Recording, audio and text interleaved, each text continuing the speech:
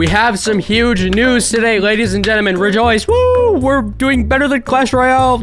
So, unlike Clash Royale, Brawl Stars is currently looking for the community's opinions on many different things, actually. Not just this, and not even just this. 3 different things they're asking our opinion for right now, which is insane. If you like having an opinion, then in my opinion, you should subscribe. So, yeah, hold on. You're looking a bit low. Let me raise you up.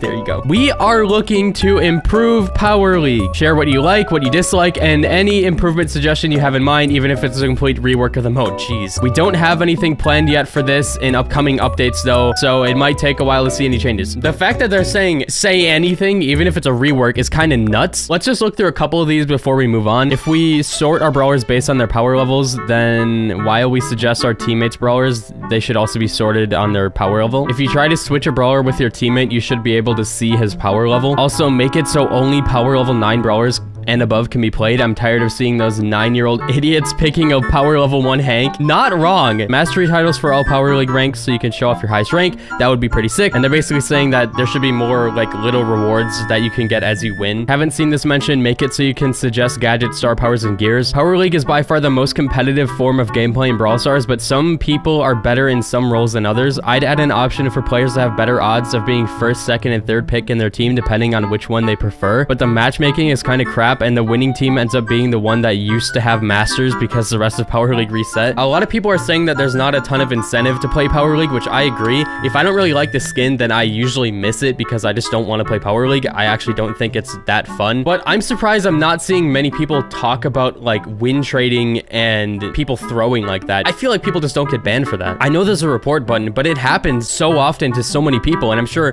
you watching this have probably had it happen to you where somebody in your game literally throws on purpose from the very beginning. So I hope there's something they can do about that, but I don't know what they will do, what they could do. We'll have to wait and see. But now they want us to tell them our balance change opinions. Who should get buffed and nerfed and changed and why? And who's the most frustrating brawler to play against? With them specifically asking who's the most frustrating could be good because maybe they want to make those brawlers less frustrating. If so, PogChamp. Buff Bull, I don't know how, but he's just bad. That's very true. He's kind of terrible right now, especially in the Shelly meta.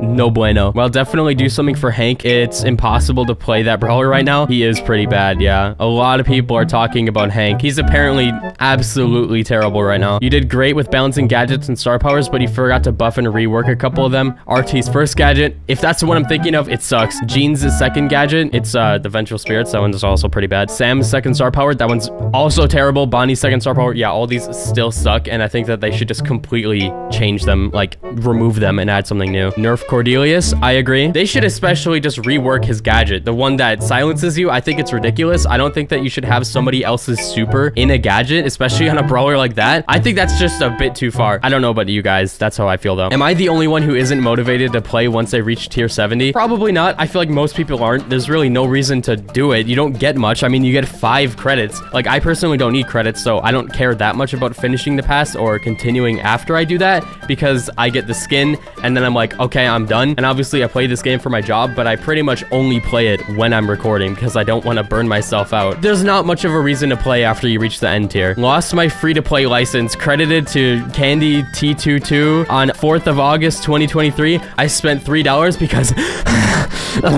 uh-oh, Shelly might be staying how she is. I know some people are really sad about that. I'm kind of happy about it. At the same time, she's becoming pretty annoying, so I'm indifferent if she gets nerfed or buffed or whatever. But an official Supercell guy, Adrian, basically shook hands with Ark when he said, please leave Shelly exactly where she is. She's perfect.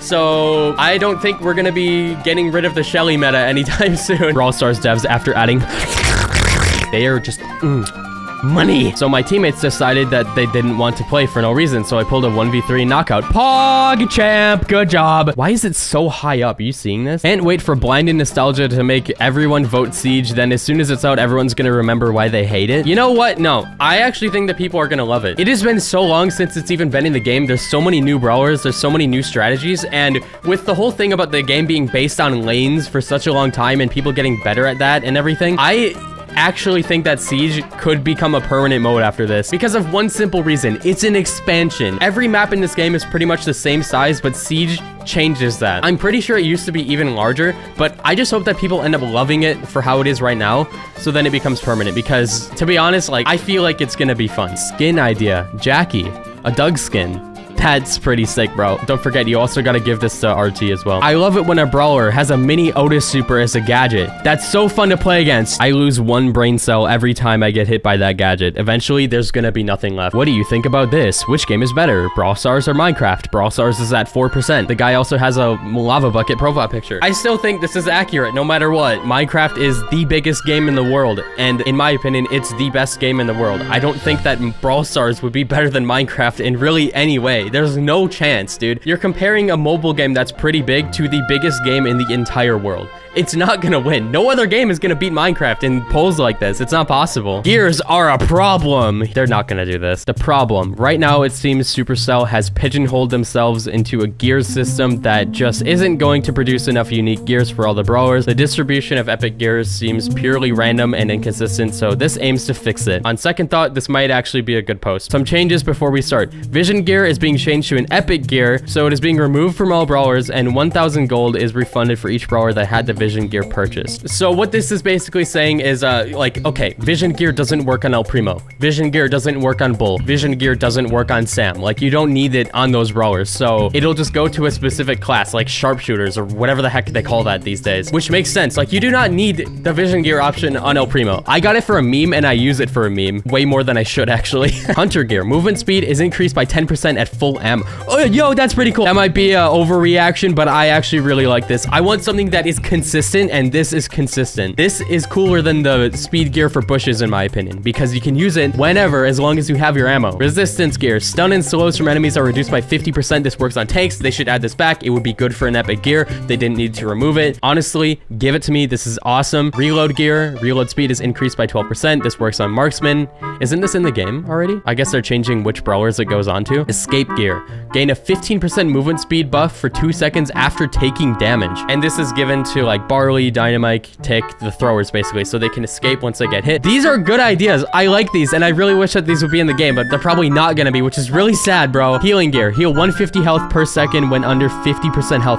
This is PogChamp, bro. I want this. I need more. This stuff is really cool. Sharpness gear. When ammo is full, the next attack deals 20% more damage. Dude, PogChamp. I actually don't think this would work very well on Edgar or Buzz because it would glitch and it would just work on one projectile. So in that sense, it would also not work for Leon. Unless I changed the coding so then it would work on all of their projectiles. But yeah, this is still pretty cool. What about Mythics? Mythic gears remain pretty much unchanged. I think Supercell should honestly treat them like star powers at this point, since their similarities are pretty strong. That's true. The Chad Brawl Stars dev team going on vacation after letting loose an unnerfed Cordelius, just destroying everybody, bro. It's so sad. Is this good value? I think it has to be an amazing offer. $1 for Whale Watch Nita. It's worth it if you ignore who made it. You can look that one up for yourself. Should I buy this new offer? 170 gems, 3 Gene Evolve shards, and 40,000 Elite Brawler tokens. That's pretty good. After about 1 year, they decided to bring it back. Yep, Siege. It's gonna win the poll. We all know it. Like, there's no way that it's not gonna win the poll, and there's also no way that people are gonna hate it this time around. I am confident that it's gonna become permanent. I used to be a Siege hater. Now I'm a Siege lover because I just want a larger mode to be in the game. Can you get more invisible than this? Probably not. He's got Leon super active, the Leon totem, and this anything. This has been in the game since season 17. Have we all just ignored it and embraced it for this long? What?